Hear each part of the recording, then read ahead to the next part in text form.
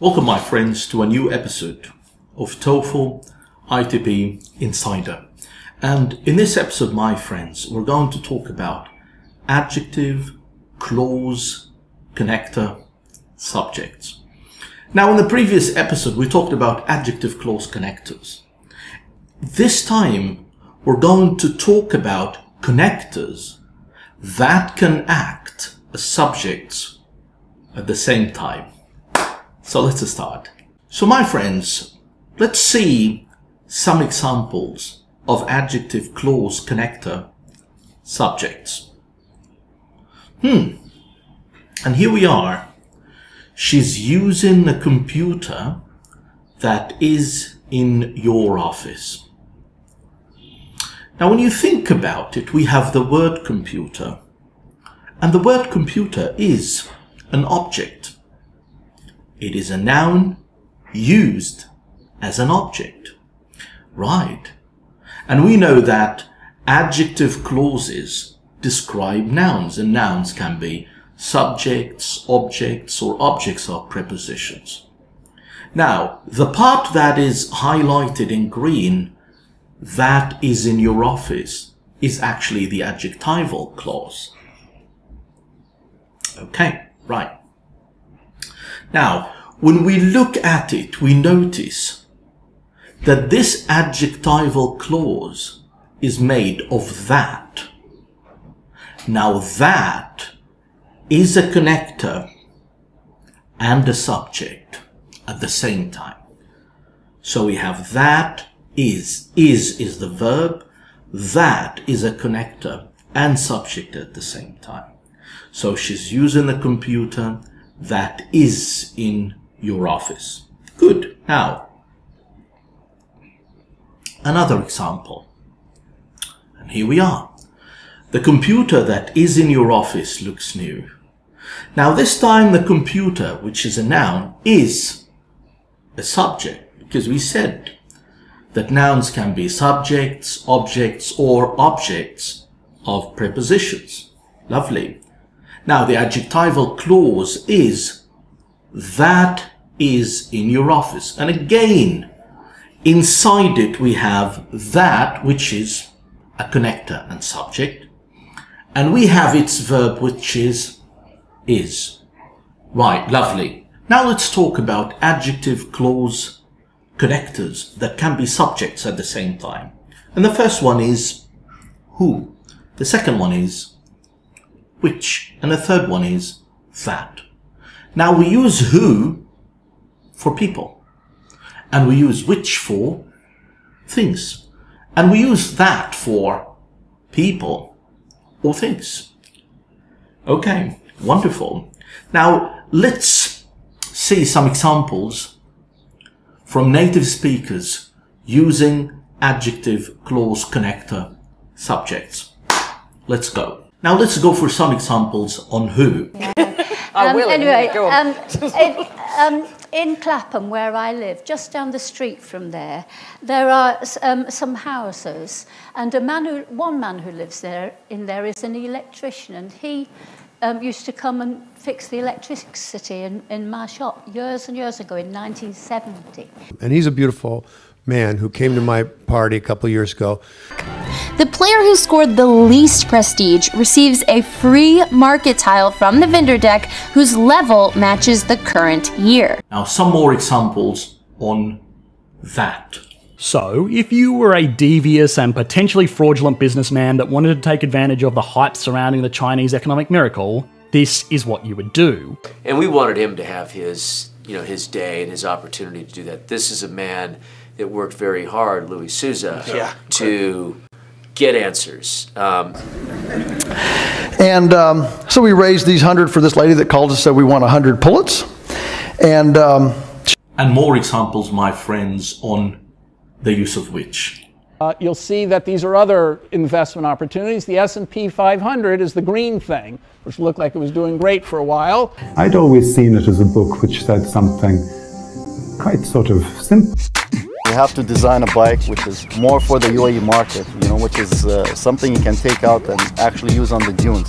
The thing which made computer scientists resented by the other lot, which is the computer service providers. Okay, so as we saw in the previous examples from native speakers, that who, which, and that can be used as connectors and at the same time subjects.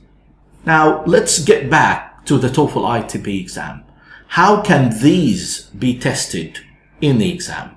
Let's see. And we've got a question here. It's an MCQ question. And when we read it, it says, is in the garage have 3 wheels. Now, we notice the garage. But the garage, and we notice has. The garage cannot be the subject for has as a verb. But why? First, it doesn't make sense because the garage cannot have 3 wheels. The garage has 3 wheels. So, meaning-wise, it doesn't make sense. But not only that, look at what is before the garage. We have the preposition in the garage. And we said before that objects of prepositions cannot be subjects. So now we have a problem because we've got the verb has that doesn't have a subject. That is number 1.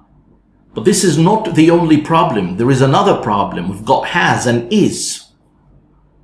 And both are verbs. So we've got 2 verbs in one sentence and no connector. And this is impossible. We cannot have 2 verbs in one sentence in English language without a connector. So we're looking for a subject for the verb has. And we're looking for a connector. So the car. The car can be a subject, but we don't have a connector. So option number 1 is not right. And then option number 2, we've got the car. It can be a subject for has, because you can say the car has 3 wheels. But what about is? Oh yes, I've got which. The car, which is in the garage, has 3 wheels. That makes sense. But of course, because the car, because would not fit in here, because the car is in the garage, has 3 wheels. That sounds like an incomplete sentence again, right? In the car is in the garage. Now, we cannot consider the car a subject here because it's preceded by a preposition. Then the only option will be the car which. That's the correct answer.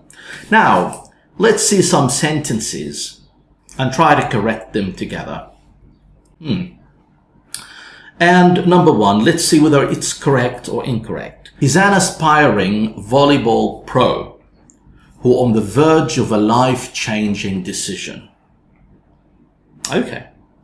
So he's an aspiring volleyball pro who on the verge of a life-changing decision. Let's analyze it. We've got this part first. He's an aspiring volleyball pro. That looks fine. That's correct. He is a subject, is a verb, and we've got an aspiring volleyball pro. That's a kind of a completion here. Fine, everything is perfect. And volleyball pro, that is a noun.